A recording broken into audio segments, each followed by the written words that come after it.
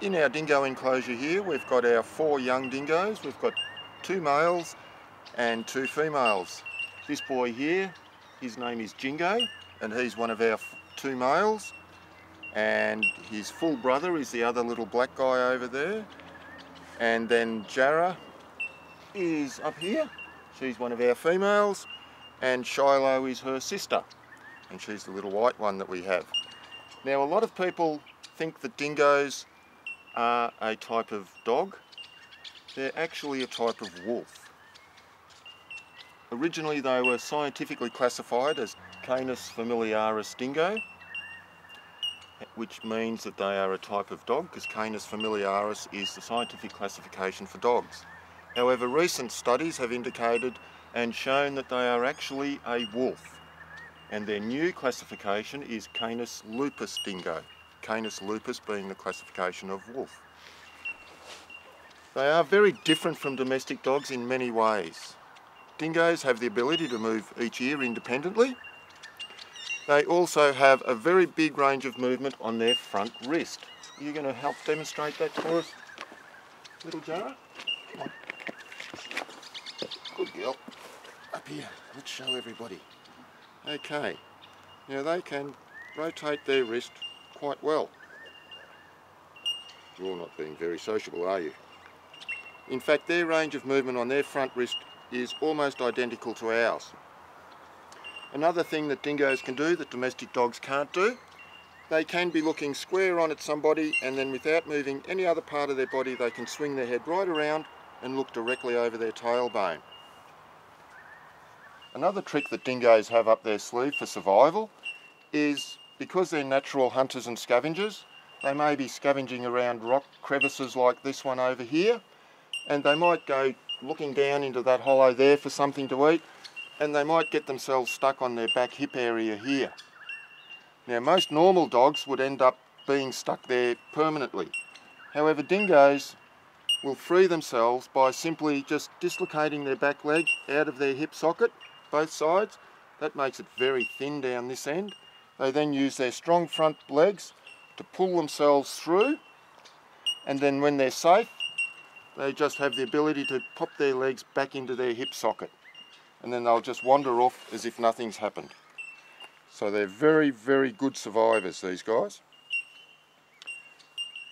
Another difference between dingoes and domestic dogs is in the teeth structure.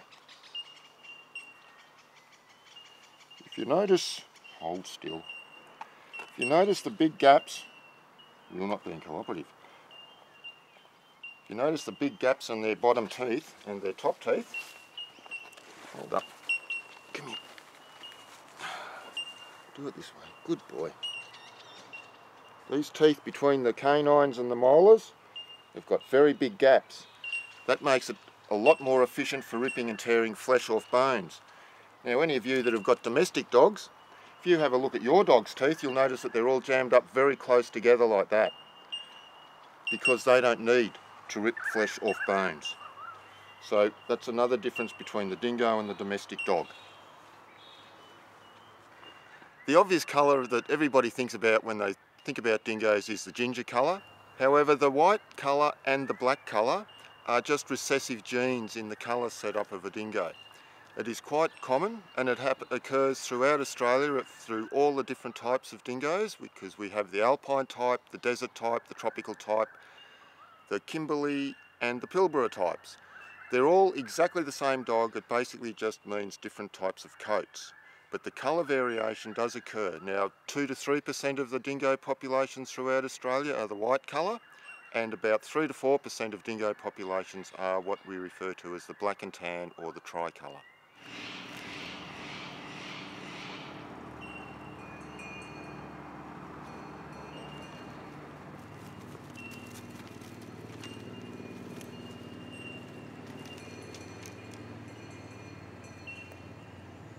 Come on, Joe, bring it back. Come on, bring it back here. Come on, Dingo. Good boy. Come on, bring it back. Good boy. He's a boy. Good boy. Well done. Come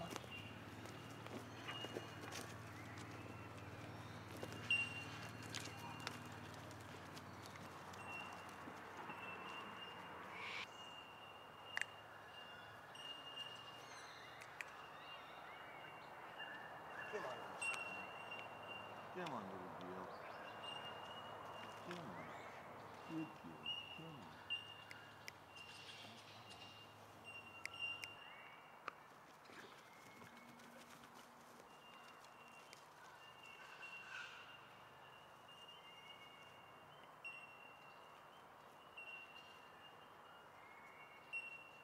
Beautiful. Who's a girl?